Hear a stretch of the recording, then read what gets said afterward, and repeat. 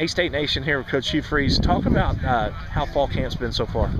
It's been incredible, you know. I mean, obviously we've got a lot of mistakes going on, and we're not exactly happy or thrilled with every facet of who we are. But you know, being around us as a family and enjoying each other's company, and also the effort and attitude that's been given, you know, I couldn't ask for more.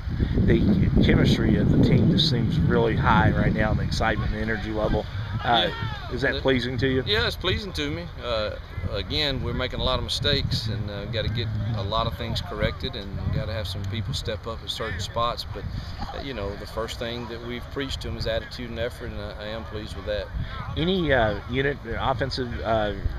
How are you pleased with the offense so far? After today, not pleased at all. I mean, the defense had their way with them today on third down competition, and you know, we got to go watch film and try to see what's going on and hopefully get better. How difficult is it being the head coach and then also being the offensive coordinator? So when the defense has a great day, you're having an issue because the offense didn't have. So. Well, the good thing right now is that we're just script everything, and I kind of just stand and look at the script and cheer for whoever made the great play.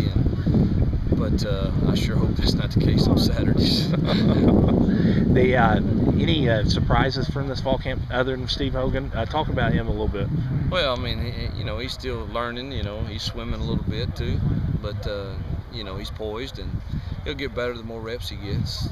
You know, I think Artez Brown and Kyle Coleman and J.D. McKissick have all stood out as young kids, and I think they got a chance to help our football team this year. It's Terry's triplet. How's he doing? Terry's, you know, he's late getting to camp, so he's a little behind, but I definitely think he's going to be a quality player.